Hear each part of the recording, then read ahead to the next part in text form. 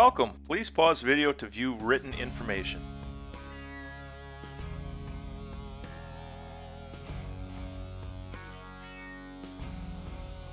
Video is shot on a two-post lift for clarity. Right side installation is shown. The process is the same for both sides. Uninstall bump stop by removing two bolts with a 15mm or in some cases a 16mm wrench or socket. A floor jack from under the receiver can create space between the frame and axle if needed. The kit arrives pre-assembled. Remove frame mount bolts and cradle nuts from each assembly. They are marked left for driver's side and right for passenger side.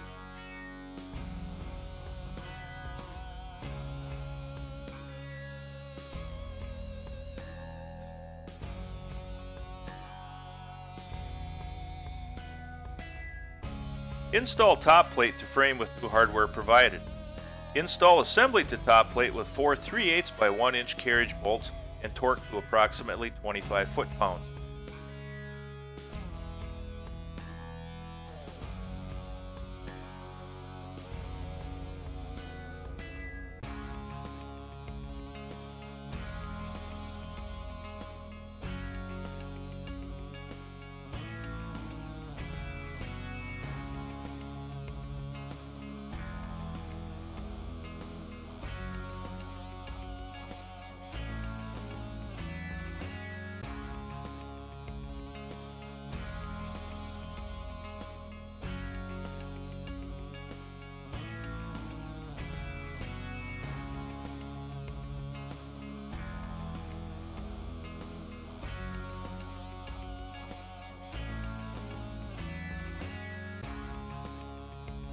Install upper axle cradle and lower truck until it makes contact.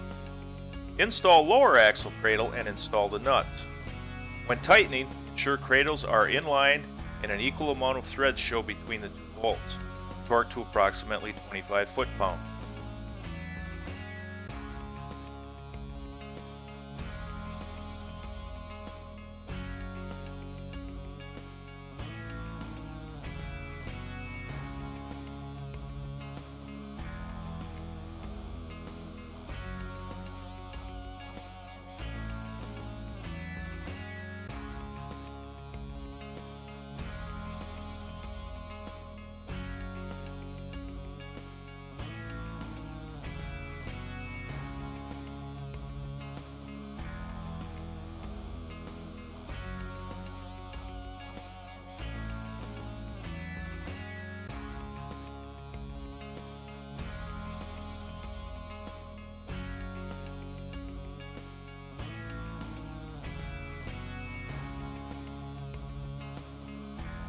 Torque air spring bolt to approximately 25 foot-pounds.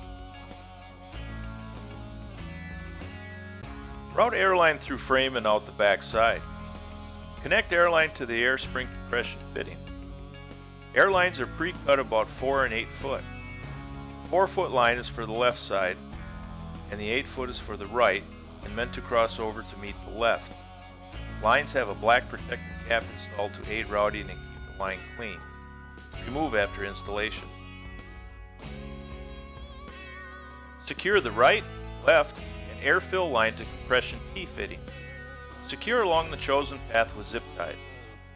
The air fill line can be placed inside the box, license plate, or anywhere you prefer by drilling a 5/16 hole. Please ensure lines are secured away from exhaust, suspension, and spare tire operation.